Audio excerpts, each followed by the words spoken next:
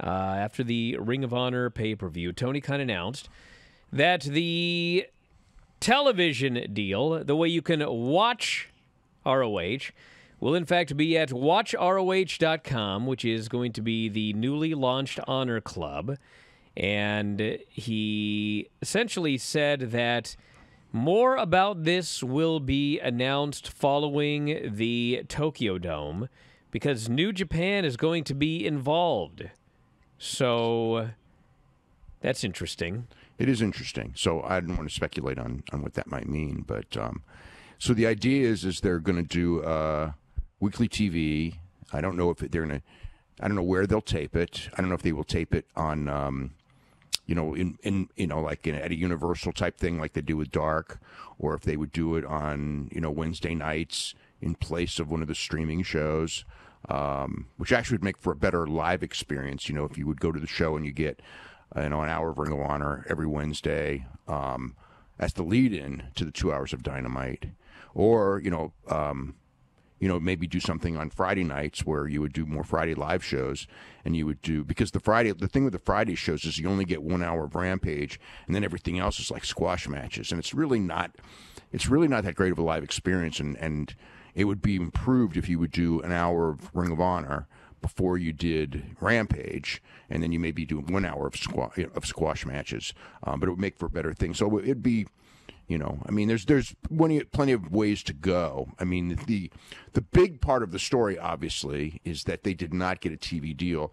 and the other big part of the story, from the other day, is the big layoffs at WBD. I mean, I know everybody, it thinks that they're going to get this giant increase, and again, there's no way of knowing. I mean, WBD is very high on Dynamite, as they should be. It's a very successful show, but they are doing so much cost cutting, and I mean, they got rid of the head of TBS, TNT, HGTV. They got rid of the heads of several of their networks just this week. And also, the key in this thing is that he did not sell a Ring of Honor television show, which is, I think, the big part of the story. And the decision, instead of going to YouTube, is to do it as a pay show, as part of a pay service.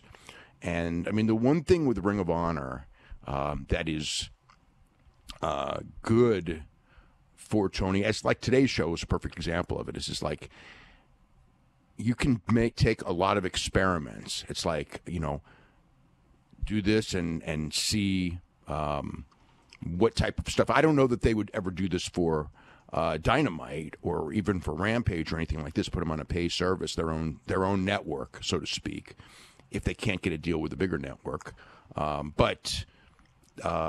It's one of those things where you look at it, you can try it out, you see what works, what doesn't work on a much lower level basis before, if you try to make, one of these things, like, let's say, and he even talked to me about this before, was that perhaps there's like a November, or there's a date where he wants to do a Saturday pay-per-view, but there's a UFC that night, or there's something big that night, in sports.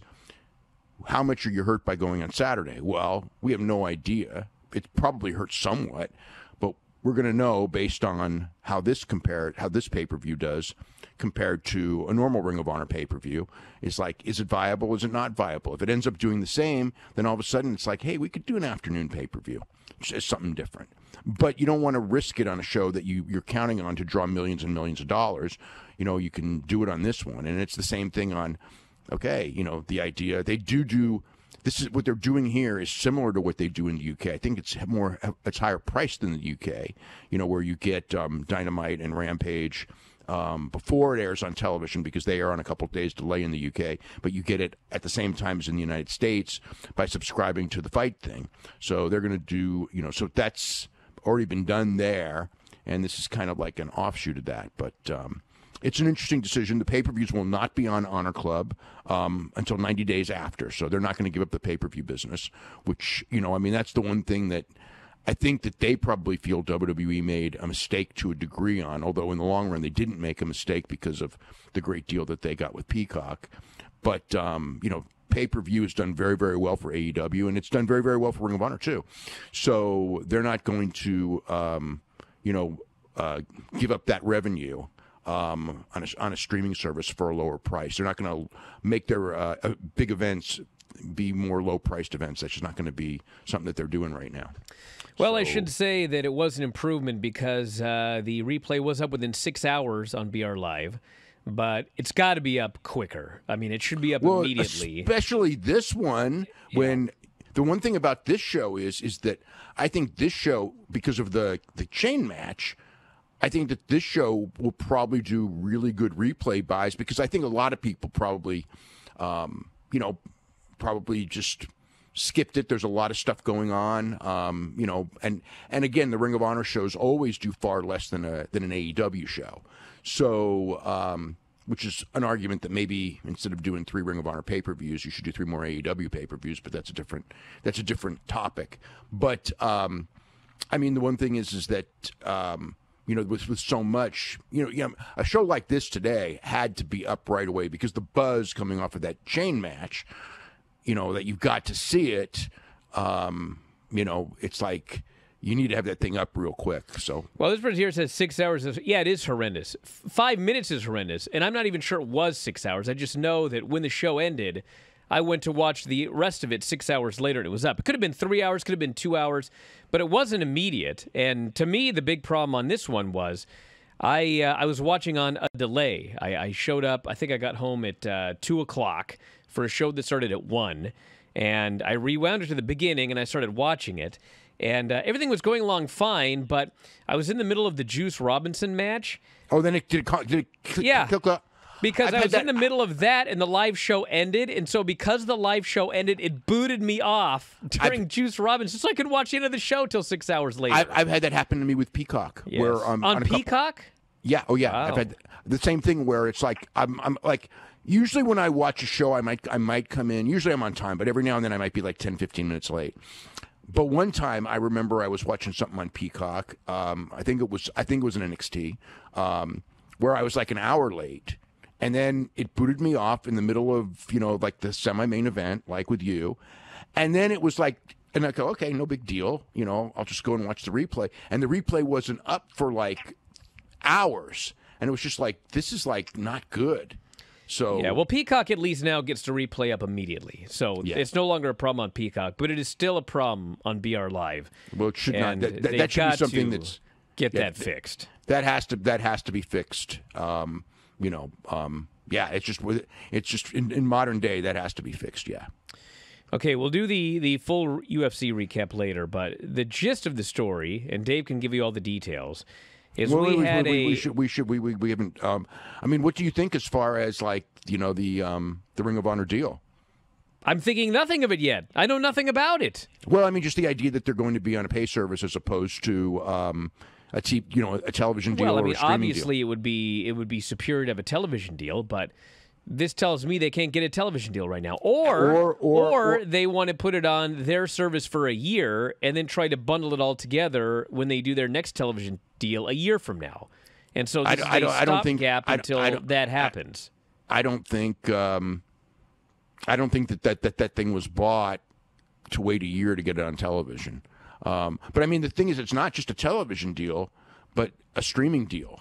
You know what I mean? It's like if they were to put it on, any of these services, and there's so many of them, it says that there was not a big money market for, whatever it is, as far as, whether it's, WBD streaming services, and there's plenty of them, or, like HBO Max or whatever, Discovery Plus, but also some of these sports services like DAZN or something like this, which has gone into wrestling. And I don't know what they negotiated and what they didn't, but I thought it was telling that there's, that there was no deal made. And again, maybe they feel that that they could make more money on $10 a month off of this. I don't know. Well, it's interesting economics, how many, people they can get to subscribe for it. Again, the pay-per-views will pay for themselves, so it's not so much that, but you still have your Ring of Honor contracts, and you have your cost of taping. Now, the one thing is that's why I think that taping it if you tape it on the Wednesday in the place of, say, AEW Dark, or Dark Elevation, actually is what they usually tape on Wednesday, you're not increasing your cost of production at all, because you're already there and you're already doing it. But if you're doing a separate taping, then you got to fly people into a new place, and you have to, it's a different type of thing. And I don't think, well, again, they could do a separate taping. They could do a universal thing like they do for Dark. Those are all possibilities. But yeah, I mean, I would say, like, as far as the announcement goes, that you have to call it a disappointment. Well, the issue here is that if you let's say you want to do HonorClub for TV, okay. Well, Ring of Honor, before it was Tony's, they used to do TV. You could watch their TV on HonorClub. But they also had television. But you also could get your pay-per-view as part of your HonorClub subscription. Right. So there was a reason for you to pay $10 a month to watch the TV, because you could also watch the pay-per-views. Here, you're being asked to watch the television for $10 a month, and then on top of that, pay for a pay-per-view. So I don't know what they're going to do with New Japan. I don't know what the idea is in terms of what this new Ring of Honor television show is going to be. Obviously, it's going to be very New Japan focused, because they're not even announcing anything till after the Tokyo Dome. So there must be some sort of something that is being planned in a major way. Otherwise, just announce it now.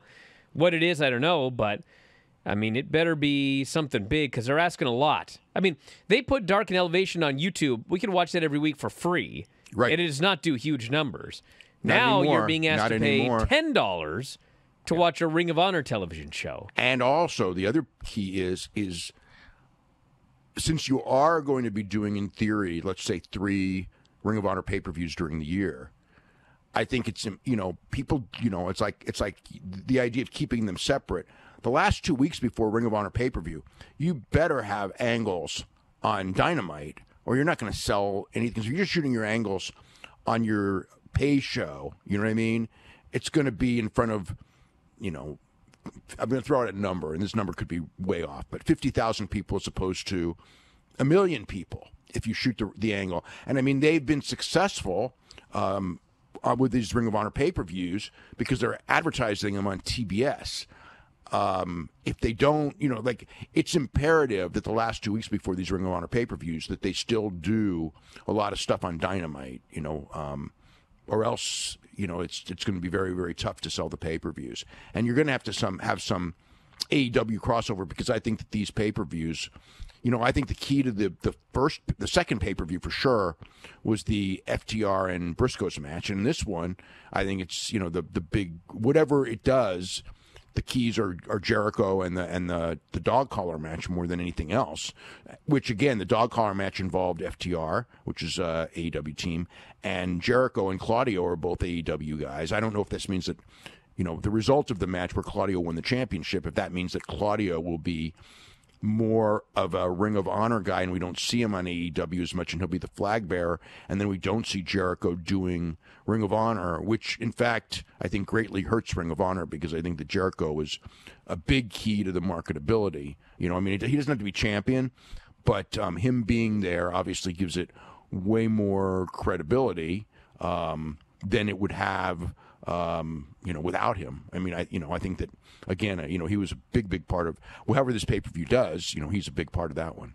The WWE legendary joke book. Why do WWE superstars' fingers hurt? Why were Gene Erkerlund's pants always so angry? Erkerlund? Where does Beth Phoenix shop online? Amazon? The Glamazon! Oh, yeah. Yep. No. No. I mean, no. No, that is the answer. Glamazon. That's what I said! No, you said Gramazon. No, I said Glamazon. Oh, there should be a Gramazon. Yeah, Gramazon, actually. You get like puppy We get pictures. it to you real slow. If you enjoy these videos, for just $7.99 per month, you can enjoy full-length editions of The Bryan and Vinny Show, Wrestling Observer Live, Figure 4 Daily with Tom Lawler and Lance Storm, the Mad Men Podcast, Speak Now Pro Wrestling with Denise Salcedo, and more, plus hundreds of archived shows, all in beautiful HD. Don't miss out. Join us today.